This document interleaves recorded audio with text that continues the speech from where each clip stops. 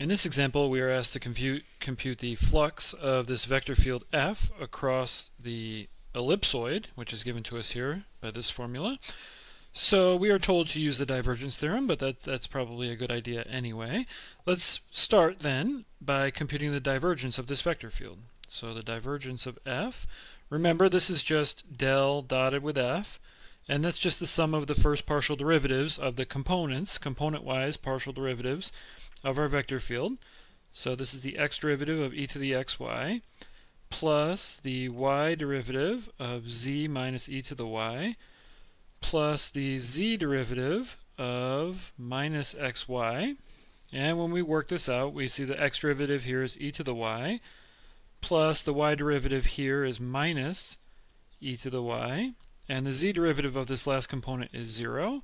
And so the divergence of this vector field is 0, right? So actually there's not much work to do. It doesn't even matter what the surface is, but our divergence of this vector field is 0.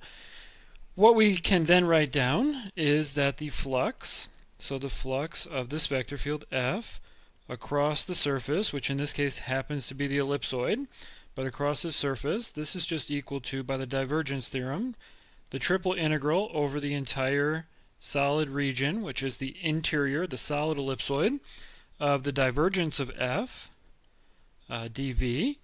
And since the divergence of F is 0, this is the triple integral of 0 dv. And notice there we really don't care what E is because this integral will just be 0. And so the flux of this vector field across the surface given by this ellipsoid is just 0.